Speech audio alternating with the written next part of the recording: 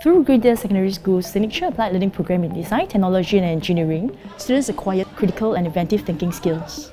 Our school's ALP focuses on 3 key areas. Firstly, design. Students are challenged to integrate science, design, technology and aesthetics to solve common everyday problems. They will then conceptualize their designs through the design thinking process. Next will be coding. Students are taught basic coding and electronics through the use of microbit and Arduino.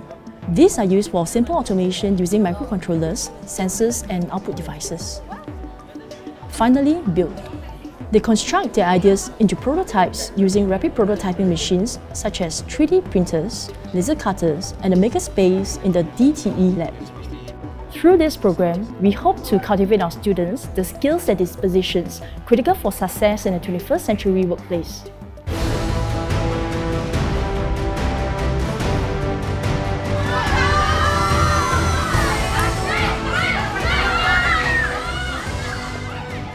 We want our ALP lessons to be vibrant, exciting and interesting, enabling students to put what they have learned to use, thus bring out the joy of learning in them.